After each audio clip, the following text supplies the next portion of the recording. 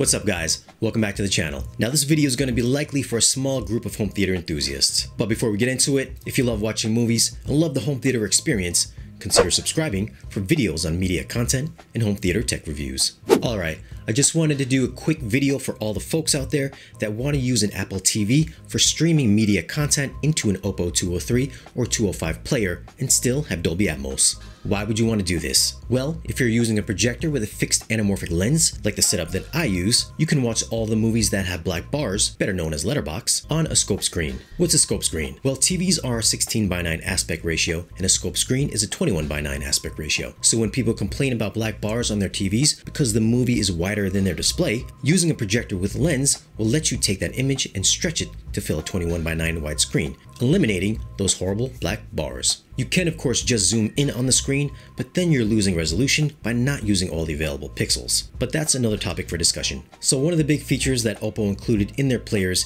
is a 21:9 zoom option for use when using a lens and projector combo. Problem is, when you run the Apple TV into the Oppo, you can use the zoom feature, but you no longer get Dolby Atmos surround. Why doesn't it work? Well, Apple TV uses the Dolby Matte 2.0 container, which the Oppo doesn't support, so it'll pass through the player as 5.1 and not Atmos. Well, that's not good. Normally, you'd have the Apple TV plugged into the Oppo, then from the Oppo to the receiver or processor, then to the projector. You know, the normal way. But this way equals no Atmos. Well, the workaround is to plug the Apple TV into the processor or receiver so the audio gets decoded first to the speakers. Then the HDMI output to the processor or receiver goes into the Oppo, so now you can just hit the zoom button and have it fit the screen. Then the Oppo output out to the projector. Now we have proper Atmos sound, and you can use the scaling option on the Oppo for the letterbox content on the Apple TV. Obviously, if you have a dedicated video scaler like a Lumagen, then you wouldn't have to do this, but they cost a ridiculous amount of money. Now, one drawback is that you always have to turn on the Oppo anytime you want to watch something,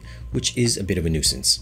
Now, if you found this video useful, give it a like. Let us know if you're a projector user, and do you use a lens or do you just zoom in? Check us out on social media, Instagram, Twitter, Facebook, or if you want faster responses from us, check out our Patreon page. And if you're new here, hit that subscribe button for more videos like this.